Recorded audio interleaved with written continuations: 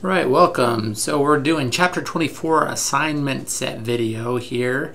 And so in the chapter 24 assignment set, there are 5 questions that we're going to go through. Really the questions, I mean, they look pretty large, but when you understand kind of what they're asking for and how to work through it, it's pretty simple. So hopefully that'll be the case as we get towards the end of this this video. You'll be able to see that. So what we have here is we have a plant, right? And so it has 2 different departments. So this plant makes campers and trailers, right? And then we have combined total, which is nice. We also have 2 different sections of this data that it's given us. So it has budget and actual. All right, and so what it's asking us to do, and here down here at the bottom we also have so we have raw materials and we have a bunch of different expenses, and we also have down here we have the office department's annual budget. So here's the office department. So there's a different department in there, and this one has the plant manager salary and other salaries and other office costs. So that's kind of a cost center for us as well. All right, and so now what we're going to do, what it's requiring us to do here is it says prepare responsibility accounting performance reports that list costs controlled by the following. In each report include the budgeted and actual costs. That's why it has these. So it has the columns laid out for us there, right? Budgeted amount and actual, and then we get to say if we're over or under budget, right? And then we're going to show the amount that each cost is over or under the budget. Okay, so here's A, and that's really what we're going to do to begin with. So manager of the camper department. So we're going to focus in on the campers here to begin with. Then B, we're going to move over to trailer, right? And then C is the manager of the Indiana plant, so the entire plant. So we're going to roll everything up for just those controllable costs for the plant, not for individual. So we gotta, with this one, we get to see kind of how the costs are within the department is different than for the whole plant, right? So let's go ahead and start with the camper department. So we're going to start here and we're going to find out, we're going to say, okay, what are the controllable costs just for the camper department? So we look through our cost list here and we see, okay, raw materials, yeah, probably for production, right? Employee wages, this is direct labor, so yes, we're going to use that. We got department manager salary. No, that's not going to be something that's controllable by us. It'll be from the plant. Supplies used, yes, we're assuming those are production supplies. And then depreciation on equipment, we'll go ahead and throw that in as well, because maybe we have the ability to control our own equipment setup and all that stuff. Utilities, building rent, office department costs, nope, none of that. We're not going to use any of that as our controllable cost for the camper department. So let's go ahead and lay this out. We got our raw materials, right? Was one of the first ones. We have our let's see, employee wages was on there, right? And we have our supplies used, which is right there. And then we're going to throw in depreciation on equipment, and really that one can go either way, but I think it's going to be needed here to get us the points we need. Okay, so we're going to roll back up to the top here, and we're going to say, okay, what are the budgeted amounts for each one of these? So the budgeted amounts are going to be right here, right, for each of these, and we can go ahead and pull those down. Okay, and then the actual costs are going to be over here as well, right? So it's going to be up here, and we're going to pull these actual costs down into our table, and then we can do an over or under budget. So if actual is more than budgeted, then that'll be over. If budgeted is more than actual, then it'll be under. Okay, over under. And then we're going to do the same thing for the trailer department. So the trailer department is going to have the exact same setup that we just did. So the exact same row headings. Now we're going to go down to the Indiana plant. So this is the plant manager, right? What the plant manager is responsible for.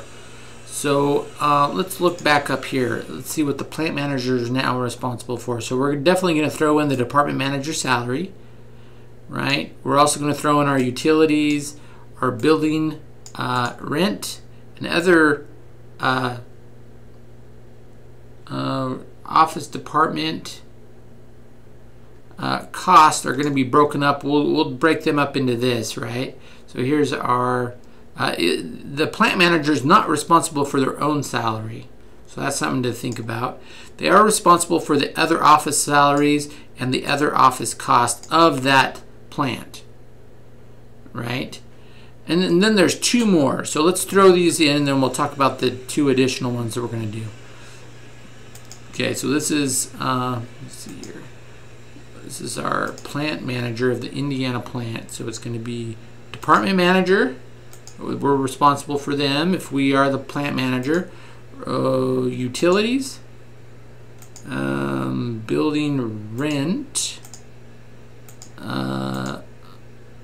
other office salaries, and other office costs. Okay, so and then there's two more that we're going to do, and we're going to look back up here to see what they are. Okay, so this plant manager is responsible for the camper department and the trailer department. So the amounts that we're going to have from each of these departments, the totals from these above here for the camper and trailer are going to go down into the plant manager. So this is going to be the where is it going to be? So here's our trailer department, and here's our camper department, right? So we're going to throw those in, and we'll get those numbers budgeted and actually from these totals up here from our other totals, and we'll be able to do an over and under budget. So that's how that one comes together. Sorry. So all the rent and actually all the utilities and depreciation, all that stuff is added up to 80,000. So this is going to be the total amount that we need to allocate is this 80,000, right? And so we get the rate for this by taking our 80,000, okay, and we're then going to divide that by the total square feet of the building, building. So here we go. So it's going to be like this. Let me show you. So this is our total cost that we're going to allocate, right? Is our 80,000. Okay. So that's what we want to allocate. And so if we had all departments, we could set it up like we did in the lecture video and say, okay, how many square feet of the total 10,000 square foot is each department? Well, you can do that, but this is another way to do it. So this is the 80,000, and we're going to say we're going to divide it by the total square footage. And so what does that give us? That's going to give us 8. So that's $8 per square foot, right? Okay, foot. Okay, so that's our rate. And so what we can actually do is we can then multiply that rate by each of the departments' square footage. So I think 900 was one of them, Linder, I think. And we'll multiply Linder's by $8. And then we will also multiply, I think 1900 was the other one. Still in the wrong way. 1900 square feet was the other one, and we're going to go ahead and multiply that by $8 as well. And then that's going to be the amounts that we're going to allocate. So this is basically what we're going to do back here. And we're going to plug these numbers in, our square footage, of course, is our 900 and 1900. We get that from up here, right? So your numbers may be different than mine, but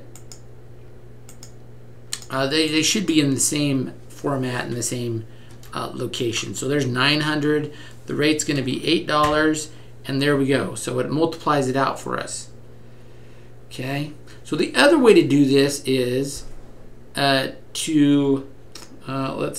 let's do this here. This is just the other way of doing it. It's kind of the math is similar, but this is just the other way of doing it. So we take the total square footage of the building, 10,000, right?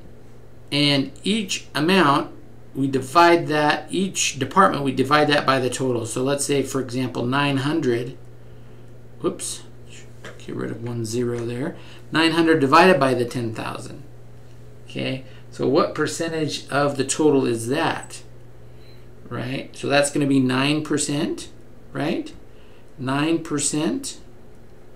Or 0.09, right? Same thing. And so then we can then multiply this rate into the total amount that we're going to allocate, which is the 80,000, right? And that will actually give us the exact same amount as figuring out the rate and then applying it to the square footage for each department. So it's just two ways to do it.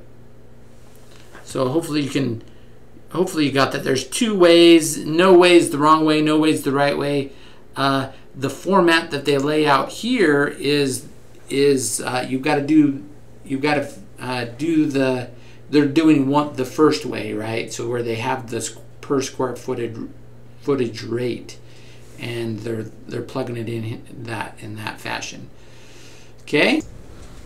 All right. So let's go ahead and continue this one. So this is what we're doing with this is the easy part, of course, is the square footage. We already know that from up top, right? So we're going to use each department has the square footage it has. But the trick with this number 3 here, the second one on this, is to find the rate. The first rate that we have up in number 2 is pretty easy. It's actually given to us up here, right? Okay, so this second one, we're going to do it a little differently. So we're actually allocating in 2 different ways. So we're going to have a rate that's made up of not only the value of the space that's occupied by either department, but also by the use that they have of the certain types of services. Okay, so here we go. So this first one, follow with me on this. We're going to allocate depreciation, interest, and taxes occupancy cost to the departments based on the relative values of floor space. Okay, so these things here, we're going to do depreciation, interest, and taxes right here. These first 3, we're gonna allocate those based upon the value. And so what that is let's clear this out here real quick. Okay, so the way we're going to do it is we're going to have let's list this out, right? So this is depreciation, okay? Depreciation, interest, and taxes. We're going to add those up, and those are the ones that we're going to allocate by,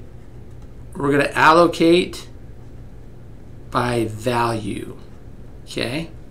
And then our next one, or the next 3, which are the let's do here, which are gas, there we go, our lighting, and our maintenance. We're going to add all those up, and those we're going to allocate by use. Okay. So we're gonna divide our expenses up into two categories, and then we're gonna have to allocate each one in a different way. So let's figure out how we're gonna do the allocation by value. Okay, let's look back here. So it tells us here that the building has 5,000 square feet on each floor. So 10,000 square feet total, 5,000 on each floor. So on floor 1 there's 5,000, floor 2 there's 5,000. And it also tells us down here that first floor space is worth $40 per square foot. And that second floor space is worth $10 per square foot. So let's factor that into the mix here. Okay, so 40 for first floor, we got 5,000 and 5,000. Okay, so here's our building, right? Okay, so we've got 5,000 square feet on each floor. On the first floor, we multiply our 5,000 by $40 per square feet, the value. And on our second floor, it's by 10,000, or $10, I should say, 40 and 10. Okay, so that's going to give us our relative. So our second floor is going to be worth $50,000, and our first floor is going to be worth, what's that? 200,000. Okay, so we add them. Go ahead and add them together. That's 250,000. Okay, that's our total value for our square footage, right? Okay, and now what we can do is we can say, okay, what is the percentage of our second floor of this value, and what is the percentage of our first floor of this value? So now what we're going to have to do is we're going to have to take here's our second floor, divide it by 250. This is our percentage, or our rate, which I think is 20%, right? Yep. So it's 20% on that. Okay. And then we got to do the same thing for our next floor. This is our first floor, 250,000. And that's going to be, because they have to equal up to 100%, so that's going to be 80%. Okay? Okay, so that's how the values split. Now, this is our allocation percentages that we can then allocate our real values. So as we add these depreciation and interest and taxes up, now we're going to be able to say, okay, let's take this number, this allocated dollars, however many dollars it is, and then multiply that by, first by 20%. Our next one, which is 80%, right? So this is second floor, first floor here. So that's going to give us the value that we're going to have for each floor, the total dollar value. So that we're going to have the dollar value for floor 1, and we're going to have the dollar value for floor 2. Okay. Once we multiply the percentage, the total amount back into the percentage. Okay. Okay. So now what we're going to do, so we're on the right track, right? So we've got our allocated cost here, value of floor 1 and floor 2, allocated value, right, from our depreciation, interest, and taxes. Now we actually need to divide by the floor space on each floor. Okay, all right, so the floor space on each floor is, in our case, it's 5,000 square feet. So we take this value for floor 1 and we go ahead and divide by our 5,000. And that's going to get us the rate. So that's the rate that we're going to plug over here. We're going to say this is a rate based on value. Okay? So this is our value rate portion. Okay? This is the first floor. This is the second floor. Okay, So we're gonna be able to get the rate value here for each one of those, right? Okay, and so then the last component, because we still have the green here. Let me change my color, and we can go blue here. So now what we need to do is we need to allocate or figure out the rate here for our usage. Okay, so this is for the usage. So we add that together, and it's really quite easy. So we add the gas and the light and the maintenance together. Then we go ahead and divide by our total square foot, which in our case is 10,000, right? That's going to give us the rate that we're going to do, and we're going to have what we have a use rate portion, okay, right here and here. And then we're going to add these rates together, and that is going to give us the rates that we are going to plug into down in number 3. We're going to plug those rates in, those added rates. So we're going to get the value rate and the usage rate, add them together, and those will be our rates that we're going to plug in to these squares here, which will give us our total. So that one's kind of convoluted, but definitely, you know, send me an email if you get close or if you have any questions on any of that, and I will help you out. So let's go on to question 4 here. Okay, so question 4 is going to be, we're going to be doing some income statements here, right? So our income statements are based on, we have the clock department, the mirror department, and the paintings department. And so we have this department store, and we're going to put these departments in there. We're actually going to add a new department, right? We're going to add a new department. So we're going to start out here with the clock and the mirror, right, departments, and then we're going to add our paintings department onto that. Okay, and so these are forecasted, so future income statements. And so the way we do that, let me line up the rows for you here. So this is our income statement. So of course we start with our revenues, or in this case our sales. We're going to compute, or we're going to have our cost of goods sold, which will give us gross profit. And then we're going to have our direct expenses, which are going to be comprised of our sales salaries, advertising, and store supplies used, and our depreciation of equipment. And then at the very bottom, we're going to have our net income. Okay, so that's going to be, oh, wait a minute, I missed something. I missed something here. Sales, cost of goods sold, gross profit, direct expenses, sales salary. I missed these up here.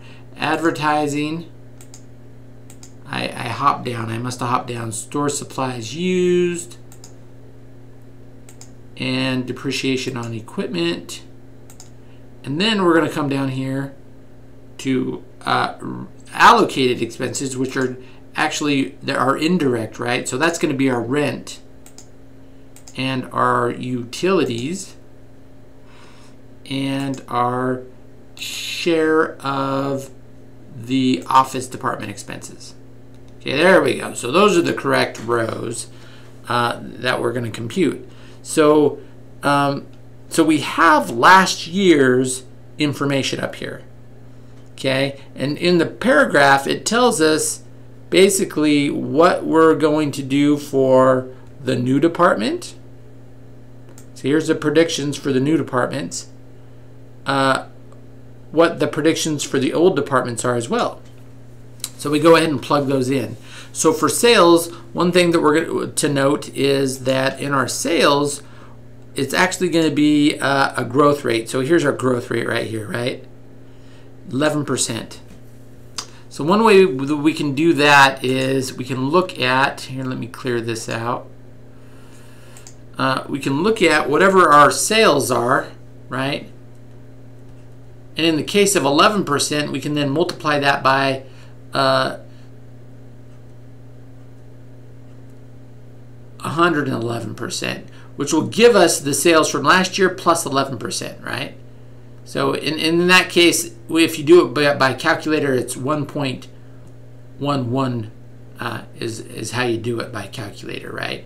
And then that's going to give you your new year's, your new sales for the 2 existing departments, okay? The other one, the new department, which is the paintings, is actually already given to you, okay? So there's our sales. It does tell us, though, that our gross profit margin is 65%. So that means whatever the sales for the painting are, in our case it's 60,000, the gross profit will be 65% of that, and that means the cost of goods sold will be 35% of the sales. Okay, does that make sense? And then our ratios as well for our clock and our mirror will be the same ratios that they were last year. So whatever these gross profits are as a percentage of sales will be the same for next year. Okay, and so then we also have all of the expenses, the new expenses that will be added to for the painting department, that will be added down here in the different expenses categories. Okay, and then of course the total office expense will be increased by this much as well, and it will be allocated out. Okay, so that's something that's important to note. Our store salaries, they'll match the growth rate, right? So a store supplies used, for example, let's take a look at this. Whatever our store supplies used are, right, it's going to be our 2015 store supplies used multiplied again by the growth rate. So that's going to be 111%, or in the calculator terms, that's actually going to be 1.11, right, in calculator terms, right, as you convert your percentage over to decimal.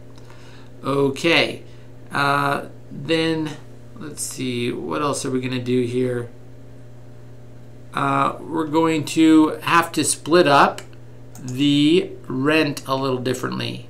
Okay, so the new department, right, is going to take the new painting department will fill 1/5 of the space presently used by the clock department, and 1/4 used by the mirror department. So it's going to take those percentages out of the clock and the mirror as rent.